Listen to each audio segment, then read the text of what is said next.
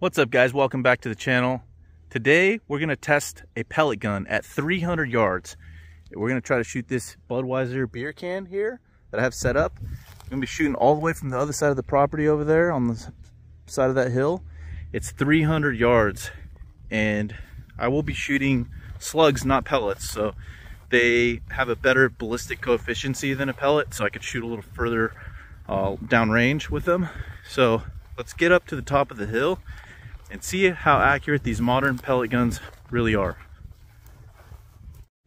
All right, here we are at 300 yards. Target's way over there on the last hill. I got the Tacticam hooked up. We got the Element scope and of course the Gauntlet 30.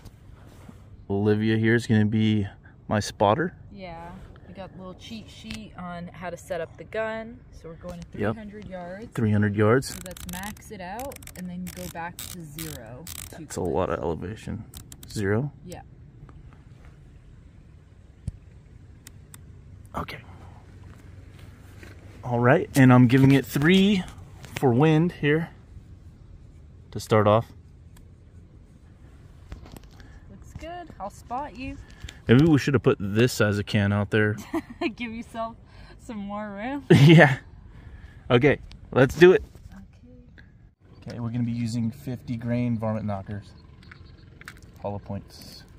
These are pretty much the rounds I use for squirrel hunting, coyote hunting, deer hunting, and elk. I'm just kidding. Okay.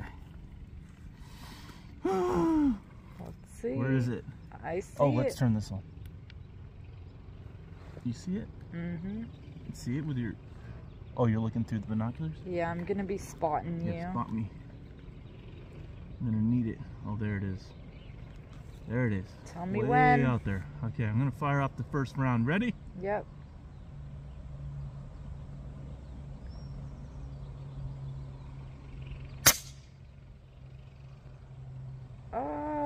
I didn't see nothing. I didn't see a thing, and that sounded very weak.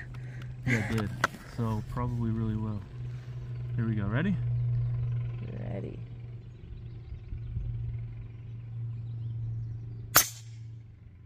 Oh, that's better. Okay, I think I hit low and to the right. Right? You saw that? This is far. 300 yards is no joke. There is wind. Okay, I think I know what we need to do here. Ready? Yep. I'm gonna go up.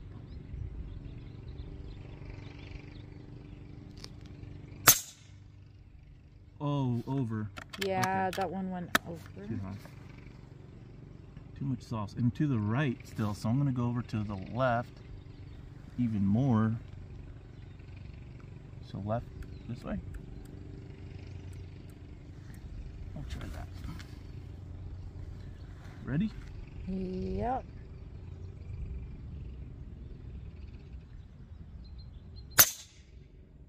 Oh, that is 3 rounds. 3 rounds. 300 yards. That's crazy. Pretty good. It's really good for a pellet gun shooting slugs. That is so far. Like, it looks far in the freaking binoculars. Wow. That's all the way on the other side of the property. Guys, just so you know, it's like basically over there. It's a Coke can or a Budweiser can. Half yeah, of the size so it's of this. half of this. That's oh, amazing. That's a squirrel is done. Yeah. At 300. And the good thing about these air rifles is they're so quiet that even if you were shooting at a squirrel down there, you would have no idea what's going on. You would hear something around them, and then you can just adjust. Yeah. And then by the 3rd shot, you can shoot them. That's it. They don't run away because there's no noise. It's awesome. These air guns are really something else. They make too much sense. Yeah. That's crazy. Drink to that. Yes. Wow, you connected in 3 shots. Tastes good? Yes. Wow. 3 shots. This Gauntlet has been so good at long range. That was my first time. Was that our first time doing 300? Yeah. at a can. Like at a can, I've yeah. shot them at rocks at 300, but that's yeah, just like, that's a confirmed hit. Yeah, that's what's good thing about shooting these beer cans. It's like, you know, if you hit it, and that made an explosion. So. Yeah, and it's just a Budweiser can, so who cares? Who cares?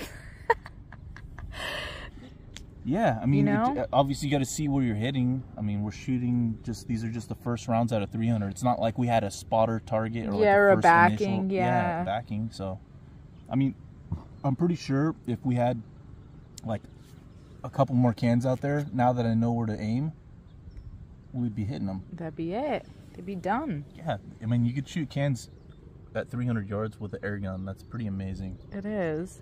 And for people who don't know about your setup, do you want to give them a really quick walkthrough on what you did to it? Yeah, pretty much. Just ordered this Gauntlet 30 here from Utah Air Guns, or I don't know, one of the air gun places. Put this Element Optics, what is this? The Helix? Helix. The first focal plane? Yep. And then I used the No Limit scope mounts to elevate the scope a little bit to give me more for long range. We got the Magpul bipods in the front. Also I polished this here, the hammer, so it like works smooth. Drilled out the breech to accept slugs. Polished the barrel like a lot. Worked the trigger pretty good amount because see how it's like a hair trigger now. Basically, and then put a little rubber snubber on the front for vibrations to dampen it down. A silencer right on the end to keep it real nice and quiet. Yep. And you know, most of it's right here though. You know. Yep. Wow. I did not expect that in like 3 shots. I thought we'd be here for a minute. I thought I was gonna have to go through like a couple clips. Yeah, you already loaded up the other one. Where are the squirrels at? Shoot, if a coyote comes out at 300 yards over there, he's done. Oh, that's it. That's a big target. I can hit him in the head. I'm shocked. Danny and I were literally just cruising around here. I don't know if you can see. It's such a nice day. We're cruising, come across this creek, or what would you call this? A warsh. I think it's called a warsh. A warsh. Well, we pulled over. There's a bridge here. We climbed on the bridge, and we see some fish down there. So don't know exactly what kind of fishies are in there, but we about to find out. We saw some big ones, so we're actually heading back to the shop to get the rods, and then we're gonna bomb it right back out here and use what we have to try and catch. We don't have real worms, and we don't have any type of like bacon or bait like that. Bacon? Well, bacon catches a catfish. Catch me with bacon. Any luck? No, there ain't nothing in here. We gotta get back to work.